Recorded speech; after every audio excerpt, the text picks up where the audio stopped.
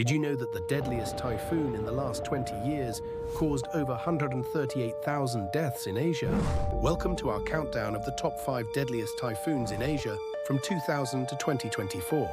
At number 5, Typhoon Fengshan, locally known as Frank, in 2008, which claimed 1,371 deaths, including 846 on a capsized ferry in the Philippines. Number 4 is Typhoon Durian or Reming in 2006, caused more than 1,400 deaths in the Philippines.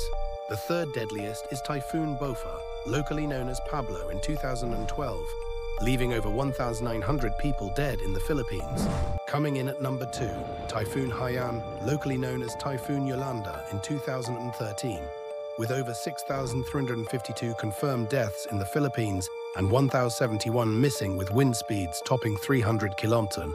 And the deadliest typhoon is Cyclone Nargis in May 2008, claiming 138,373 deaths, pummeling the Irrawaddy Delta with a massive storm surge and devastating infrastructure.